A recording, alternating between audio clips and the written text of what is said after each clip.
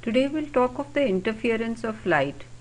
See, in about 1600, Newton had proposed that light is made up of particles in about 1600, and his theory was called the corpuscular theory of light. And according to this, light is made up of corpuscles or particles which are emitted from luminous objects. Now, owing to Newton's authority at that time, everyone accepted his corpuscular theory. Now, in around 1680, a Dutch scientist named Huygens, now I don't know the correct pronunciation, it's a Dutch name, so I'll just write on the spelling. This is Huygens proposed that light energy travels from one place to another by means of wave motion. Newton had talked of particles or corpuscles, but Huygens suggested that when light travels, it travels in the form of electromagnetic waves. However, at that time there was not much experimental evidence to support Huygens' theory. So it was much later on in 1801. It was much later on in 1801 that Young obtained experiment evidence to support the theory of light as a wave, because he had shown through an experiment something that was known as interference. And this is basically what we are going to talk about today. Now, his experiment supported the fact that light behaves like a wave. So now Newton's corpuscular theory was rejected and Huygens' wave theory was revived once again.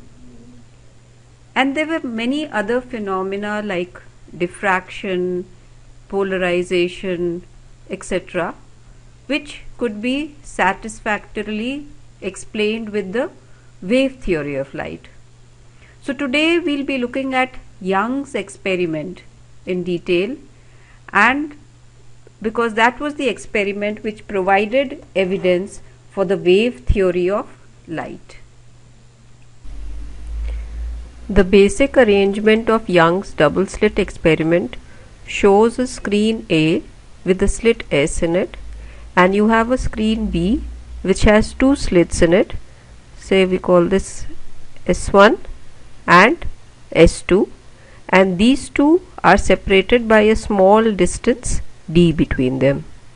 This distance is d, and you have a screen C on which we observe the pattern. We'll see an interference pattern on this screen. The pattern will look something like this. You have vertical lines or fringes which are visible, and this distance is capital D. And you have a source of light which is placed over here. This source is a monochromatic source. Monochromatic means a single color, a single wavelength. So this is a monochromatic source of light which is placed beyond the screen A. So light from this monochromatic source travels through slit S, then through S1 and S2.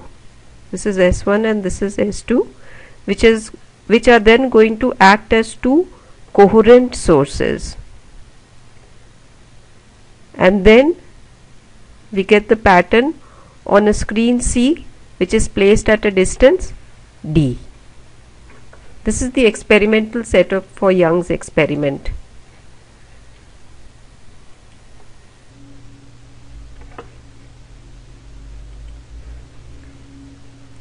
If you look carefully, you will find that this is basically the same setup that we showed you in the previous diagram. Now over here we have screen A, and this has one slit in it. So let me just draw this. This has one slit in it, and then we have screen B, which has two slits in it. So we have two vertical slits shown over here, S1 and S2, and we'll observe the pattern on this screen C over here. So on screen C we'll be able to see the pattern which is formed, but let's just first start not with light, but we're going to start with bullets. So we're going to fire bullets from a source, and let's see what kind of a pattern do we get on the screen. And our source of bullets is over here. So suppose we have a source over here. Now this is a source. Okay, now first what we do, let me just label this. This is S1, and this slit is S2, and this is S. So what we are going to do is we are going to keep S1 closed and S2 is open. So now when we fire bullets, we'll get something like this. We'll get a steady stream that moves through this, through S2, and you get a pattern on the screen. So what you see on the screen will be something that will look like this. We'll get a stream of bullets hitting the screen over here. Okay, now next, if we keep S2 open, so next is S2 is open and S1 is closed. Sorry, S1 is open and S2 is closed, because in the previous case we had S1 closed, so now S1 is open. So let's see what we observe on the screen. Once again we'll get a set of bullets which will travel through S and through S1, and they hit the screen over here, and what do you find? You find that this portion over here, you have the bullets hitting the screen here. Okay, now what would happen if S1 and S2 both are open simultaneously? So which means that the bullets can travel through both S1 and S2. Do you think you would get something very different? I mean, you would have bullets traveling through S2 and through S1, and you would get a pattern on the screen.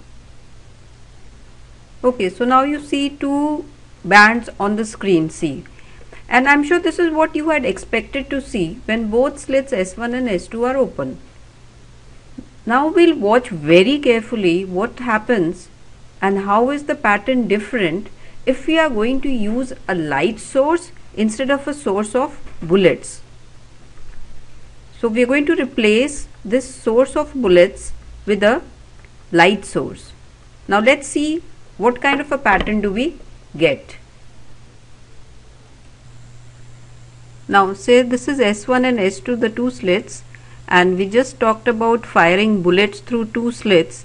So in this case the bullets would travel in a path like this. So since the source is shooting bullets in all directions, you can have a stream of bullets moving in this direction, and for this we can also draw wave fronts.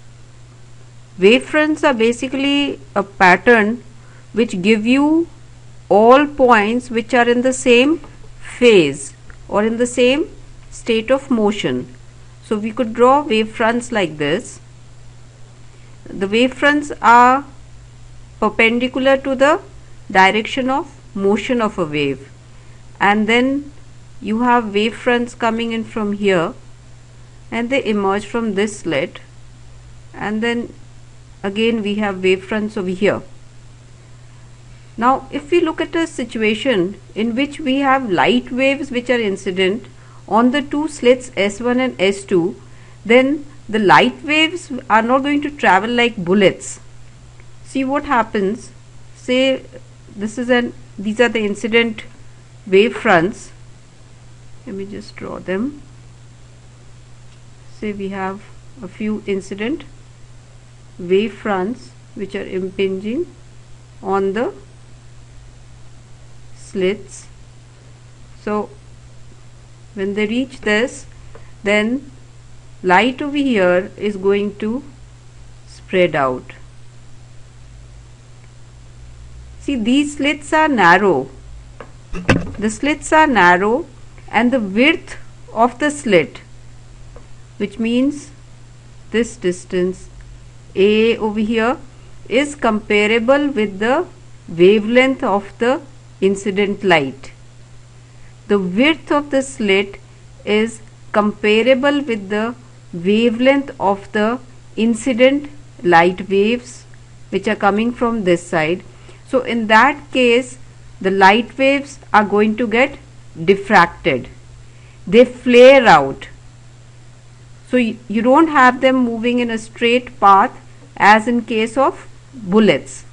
So the light which reaches here, which reaches the two slits, spreads out, or it gets diffracted.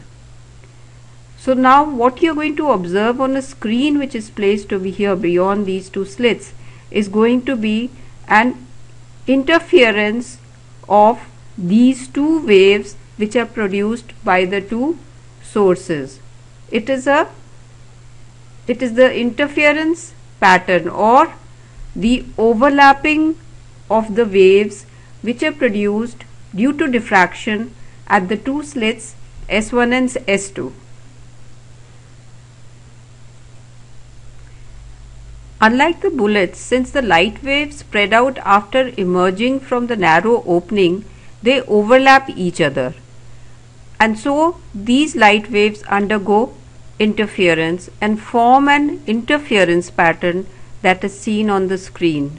You will see fringes like this will be visible on the screen. So instead of just two lines, you just don't have two regions. If I were to place a screen over here, I would have one region over here which has bullets and another region over here which has bullets. So you might be wondering that at times, for the interference pattern, I might have drawn the fringes in this direction, and at times I might have drawn the fringes in this direction. See, that would depend on the way you are showing the slits on the screen. If the slits on the screen are vertical, in that case you would get a vertical pattern, whereas if the slits are on the screen are horizontal like this, you would get a horizontal pattern. Since over here in this diagram I have shown a pair of horizontal slits. See, the slits are actually in this direction, so you would get a pattern on the screen which would be horizontal fringes. Okay, now coming back to what we were discussing earlier. Now, when is this interference pattern visible? For the interference pattern to be visible, we have two essential conditions that need to be satisfied. First is the coherence of the light waves. First is coherence. Now, what are two coherent sources?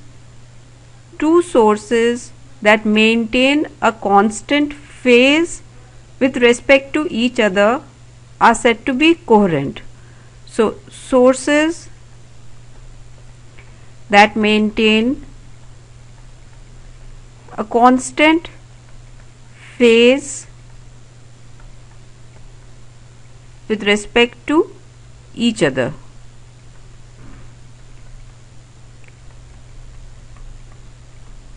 Phase